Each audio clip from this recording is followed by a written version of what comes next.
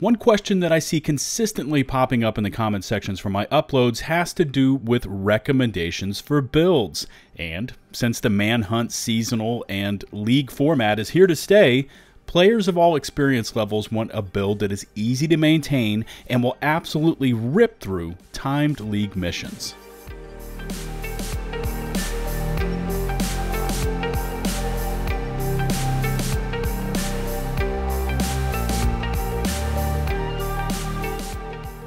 What's going on, everybody? It's LtBuzzLitebeer and welcome back to the channel.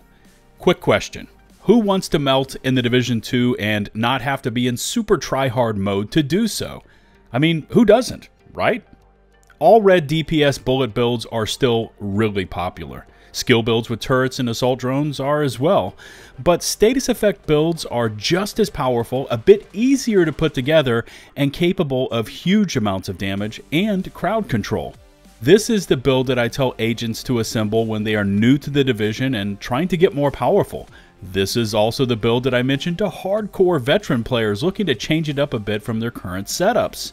And with that, let's get started.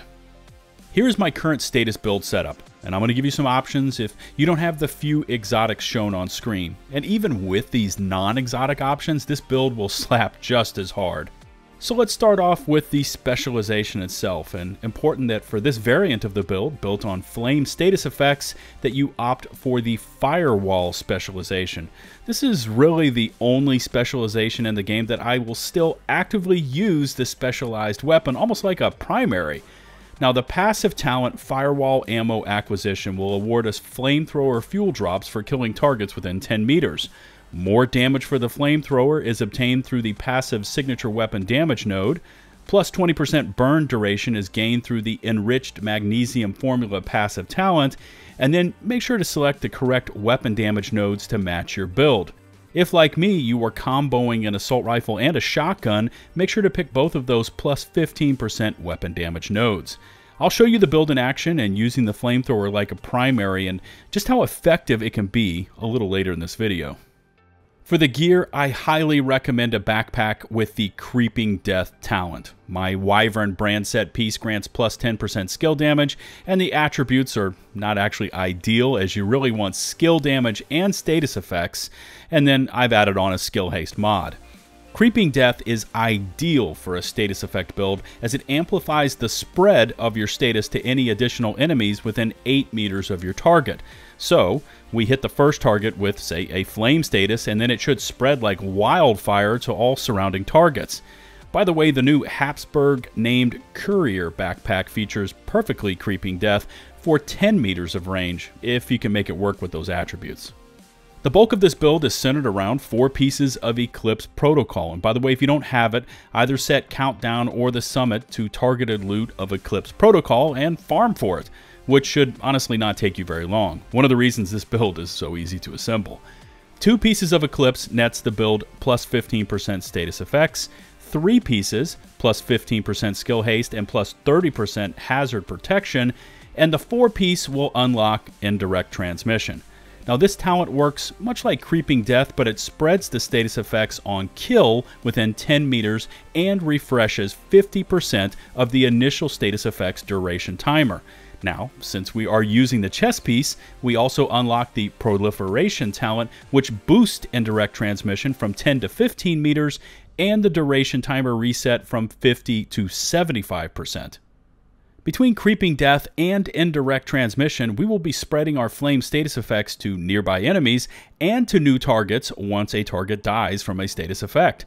I've also chosen Skill Haste as the attribute and a Skill Haste mod as well.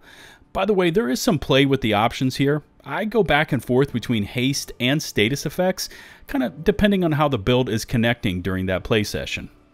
The gloves are piece number 2 of Eclipse protocol, and again I've opted for skill haste here.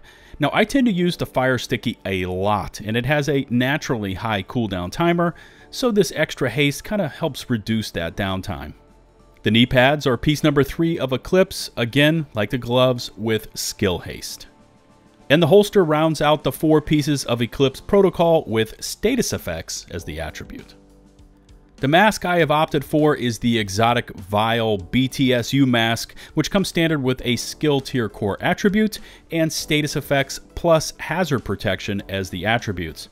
I've added on an additional skill haste mod to kind of round it all out. Now the Vile features toxic delivery as the additional talent, whereby status effects also apply a damage over time debuff of 10 seconds. This damage is equal to 50% of your concussion grenade's damage and is increased by adding more status effect stats to your build. So now, when we apply a status effect, which is what this build is built for, it will also apply a damage over time tick that lasts for 10 seconds. Now, between all of our status effect stats, creeping death, indirect transmission, and now toxic delivery, this build really serves it up for not only damage output, but crowd control. Weapons are up to you, but I personally think the Scorpio shotgun is tailor-made for this setup, as it is superb at locking down enemies that are pushing you, plus all of the septic shock weapon talents it features are status effects, which benefit from your build stats. That 7-stack bonus of 20% additional damage from all sources, including your allies, is a great talent bonus. Okay, so maybe shotguns are not your thing, and in that case, I would also recommend an assault rifle like the Capacitor for building up skill damage stacks. For my build, I actually prefer to use this G36 with max stats and the NSYNC weapon talent. It's a stable assault rifle, and hitting targets with the NSYNC talent instantly grants additional skill damage. Again, there's a lot of flex to this build for weaponry, so choose what you're comfortable with. For skills, the Burn Sticky Bomb is what we use at range to wipe out huge mobs of enemies, not only with the initial impact and damage inflicted by that Sticky Bomb strike, but also through those spreading fire status effects to the surrounding targets. For certain spawn closets, don't sleep on the Incinerator fire turret. If you get it placed down in time, it will consistently hit enemies with fire status effects, which will then spread and kill more and more targets as they start to run out the door. As promised, here's some options for you in this build. Number 1, if you're going to be taking on the Black Tusk, their tech is immune to status effects. Not the soldiers, their tech, which is why I would switch out the Incinerator turret for the Jammer Pulse.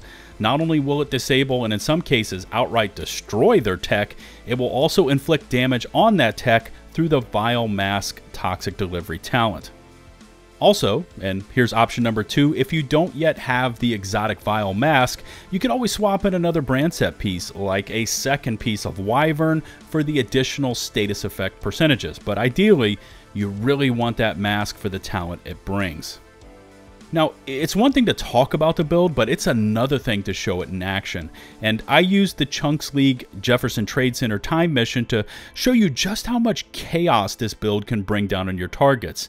Now, the target time for this one was under 12 minutes, which should not pose you a problem, but I had this idea in the back of my mind that we could get it below 5 minutes. Here's that mission with my live commentary, and I'll be back afterwards with some final thoughts for you. If we can avoid any of the heavies that come out, because those are just, they gobble up time, this should be a pretty quick run if I can hit all my marks. Pay attention here, I'll show you where to use the Incinerator turret. So we're going to blast downrange with the Sticky. That should hit them with the status effects, Creeping Death, and with the Scorpio, and here's the turret on this door right here. Watch this thing. Hopefully there's no heavy in there. We're going to push down, and we should be waiting on this door if there's no heavy. That flame turret will finish everything off back there. See, they're dying right there. There we go. Perfect. 256 on the door.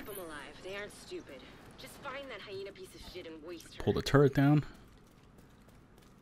That's where that turret really pays off, is that one door, so you can make your way all the way down to the next door and be there when it opens. Alright, we're going to hit these guys with this. Go. Stop shooting at me. Good. Flame status took. Oh, one ran all the way over here already. Come on, man. Don't run over here. Wasting time here. Hopefully that status effect will catch. Should be some up here. Door. There we go. That'll finish all of them off. Perfect.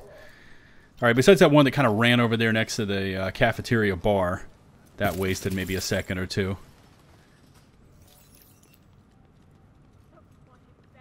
I'm going to hit these dudes over on the left with the sticky. Agent vital signs, 0. He didn't have to die here. They kind of run out. There's a slow one. Creeping Death will hit them all. Alright, there's a flame status. See it? It didn't take. Sometimes this game, like, they can be right in the nozzle. It took that one a couple bursts too.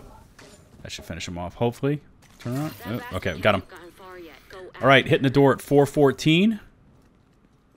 I probably left a good 2, 3, maybe 4 seconds out there with status effects not catching via the flamethrower, but we're still on a... This feels like a sub-5 run. Let me hit this guy. Perfect. Creeping Death, indirect transmission, toxic delivery. It'll finish them all off. Let me give him a burst. There we go. Use the flamethrower up here if they don't kill me first. There we go. That'll pass over. Yep, caught there. This should pass off. Oh, I got blinded. Crap. Burning, that's good. And down. Oh, that was a really good time. Show me the time. I gotta wait for him to go through this little speech at the end here. Look, there was nothing you could have done for Espinosa. That fucking hyena was toying with us. Alright, here we go. Interact. Anyway, show me the time. You, top left. 4:51. 4:51. Nice. I'm happy with that. I'm done. I broke 5 minutes. I'm out. If you have any questions, please leave them in the comment section below, and I will, of course, do my best to respond. Probably the most common thought would be, hey, does this build still work on heroic difficulty? And the answer to that is an emphatic yes. But targets on heroic difficulty are more resilient, so they take a bit longer to die from the status effects, and your agent will, of course, take more incoming damage. So make sure to take advantage of cover. If you happen to like the video, please remember to smash that big, beautiful subscribe button and ring the bell to receive my latest upload alerts. Also, don't forget to set your YouTube notifications to receive all. And if you could rate and or share this video, it would be greatly appreciated. You can find and follow me on Twitch, Twitter, and over in my open community Discord server, links to all of which can be found in the video description and pinned comments below. A huge shout out to the over 114,000 of you out there that have taken the leap and hit that subscribe button, and as always, a massive thank you to the Buzz Battalion patrons over on Patreon. Until the next one, this is LtBuzzLitebeer, signing off.